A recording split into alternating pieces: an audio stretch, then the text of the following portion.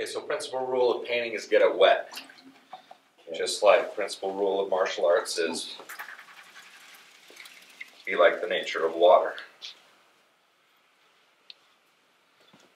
And then we have some rules in painting. Scrape and prime, caulk and finish.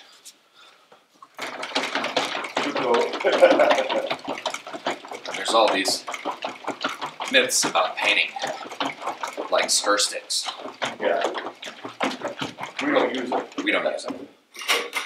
And real painters don't use tape. Just I'm gonna throw that out there. Is that right? Real painters don't use tape. Okay. Okay. So I don't use paint. What I'm going to do is I'm going to cut the line with a brush. And this all translates to knife technique pretty awesomely. Especially when you're doing windows. All right. So I'm going to cut this line up here. And there's the other thing is we have top to bottom, left to right, inside and out. Another rule in painting is never leave a wall unfinished. Especially when you're doing gloss, because it'll flash. There's another rule of painting, get your finger in there. Probably apply that in martial arts too. That's right. And if you don't have yours, take theirs.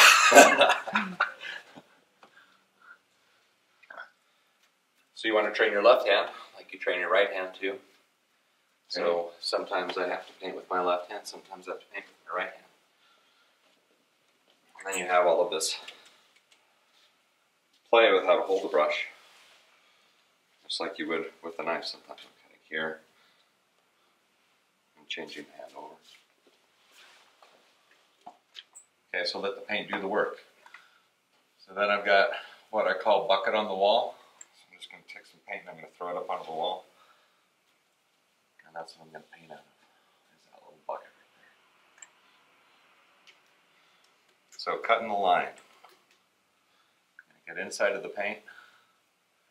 And real sensitively, like I'm monitoring, is I'm going to fan this out.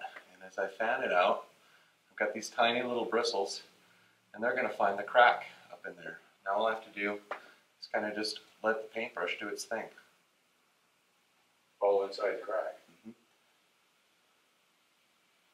So it's not necessarily that I'm cutting a very fine line very quickly. It's that I'm sensitive to where the paintbrush is grabbed into that corner, and I'm just going to let the paintbrush and the paint do the work. Good. You know, I remember when I went out to lunch with one of my teachers one time, and we're watching people walk down the street, and he's like, "Don't mess with that guy." I'm like, "What?" He's like, "Did you see how he was walking?" Because martial artists, they walk differently than most people do. That's what I've heard. And if you know, and it's all about center. It's all about center line. Yeah. And you know, people that are uneducated when it comes to body art, they'll walk a certain way, almost clumsy, almost, you know, just not thinking about what they're doing. Yeah. But martial artists, depending on the martial artist, but smart martial artists, they're meticulous in everything, in their movement. So when they walk, their demeanor is different, their posture is different. They're moving from their center instead of, you know, from their legs. Yeah. Well, I noticed. We could even do some collie here later. Yes. Okay, so principal rule of painting is let the paint do the work. Okay. Okay.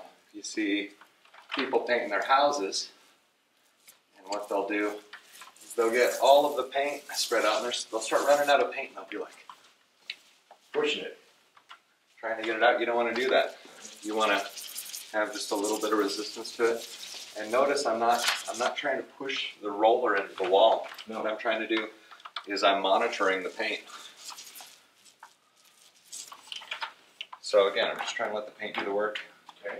First I throw the paint up onto the wall, and then I'm just going to move it around.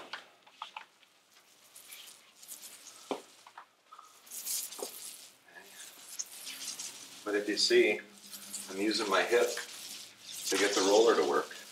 So I'm not standing here using my arm. Okay. Right. Right. And there's the hip twist.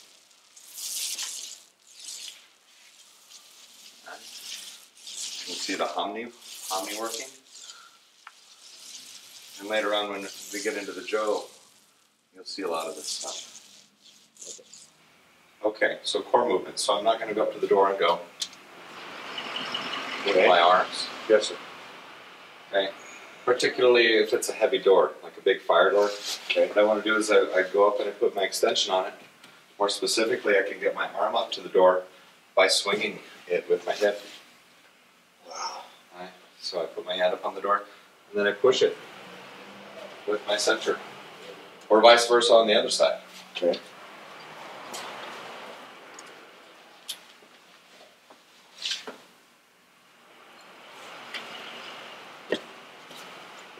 Yeah, similar thing that I've been playing with from the standpoint of doors.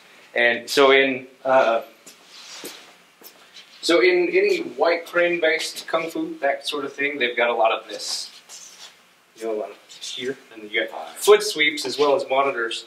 You can use the same thing with the door. When you open the door,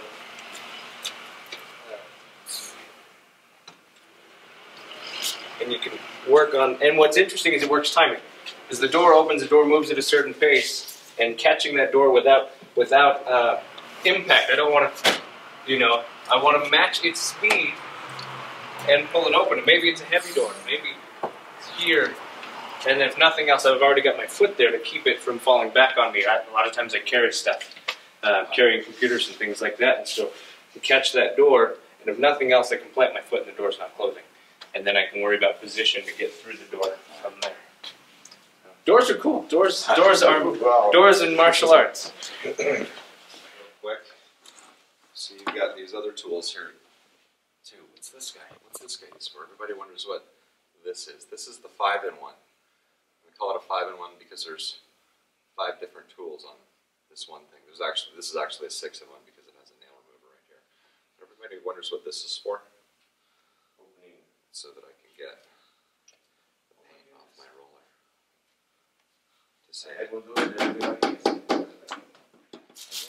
So that's just a little fun fact. The 5-in-1.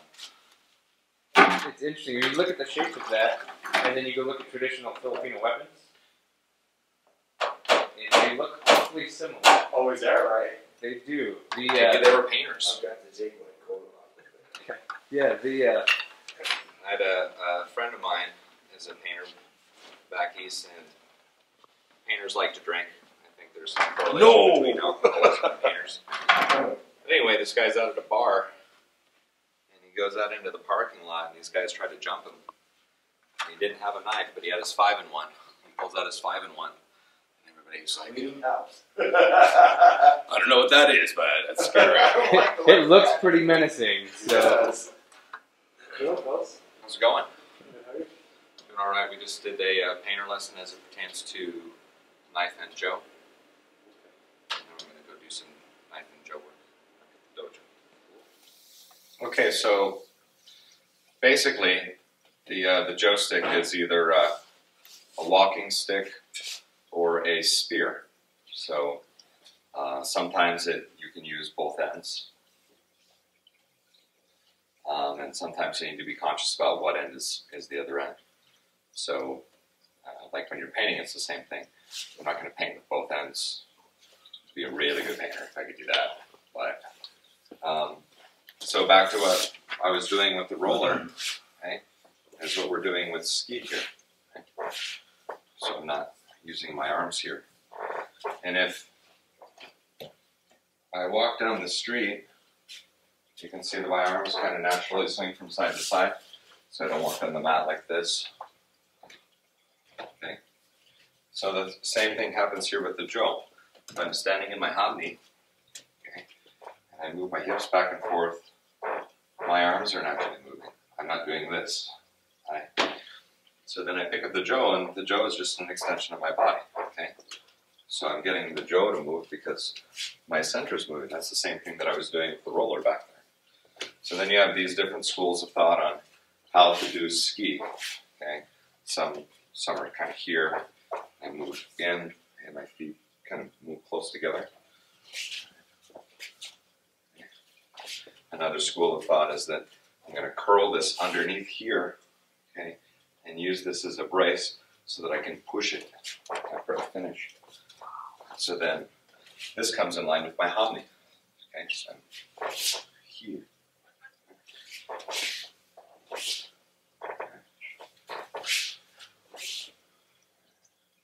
And then this is down on top so that I can push down if I need to.